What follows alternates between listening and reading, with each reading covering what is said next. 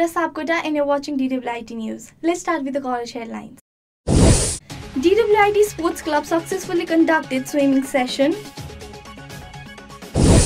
DWIT Social Service Club in collaboration with City Lions Club of Chabel conducted blood donation campaign. Students from class of 2021 won girls in ICT Hackathon 2019. Hiking Club organized a two-day hike. And the national headline is, Nepal signed a deal with China to access 7 Chinese sea and land ports. DWIT Sports Club conducted swimming session on 22nd of April at Bajra Sports Center, Kalapul. Total of 12 participants participated in the session. Everyone arrived at the college premises at 10 a.m. and headed towards the swimming pool.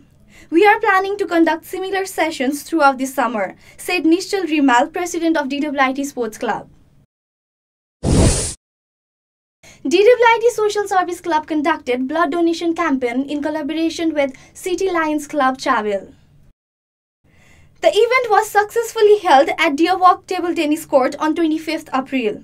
54 donors donated blood during the event. The donors were facilitated with a certificate of appreciation. Dakshita Karki and Aishwarya Sapkota from batch of 2021 won girls in ICT Hackathon 2019. It was an event organized by CSIT Association of Nepal in collaboration with Nepal Telecom Authority. The 2 days event was held at Informatics College, Pokhara on 22nd and 23rd of April, where a total of 10 selected teams from all around Nepal presented their idea and submitted their respective prototype. We participated in Girls in ICT Hackathon, which had the topic solving gender issues through technology. And our problem was a bit different from others because we were not focusing on the general idea of male and female, but we were more focusing on the LGBT community. So we went to Pokhara, where the event was held in the Informatics College, and there were about 10 participants, including our team. DWIT Hiking Club organized a 2-day hike to Bandipur on 25th of April, Saturday. A total of 16 participants were selected for the hike and everyone assembled at Deerwalk complex at sharp 7 a.m. Participants hiked to Siddha Cave from Bimal Nagar. They stopped at Bandipur Bazaar to view the culture, old architecture and the beauty that the city possessed. The following day they headed towards Lamo Jharna and later returned Kathmandu at 6 in the afternoon. There were 16 of hikers selected for the Bandipur hike.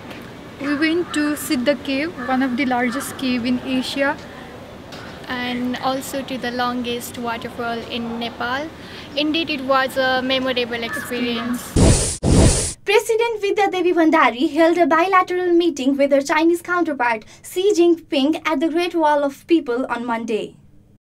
In the presence of 2 heads of state, Nepal and China signed the protocol of implementing the Transit and Transport Agreement.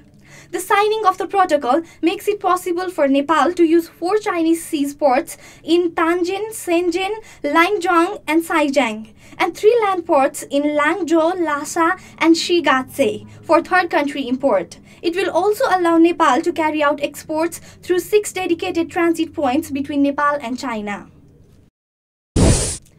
That's it for this edition of DWIT News. Visit dwitnews.com for latest college news and national news.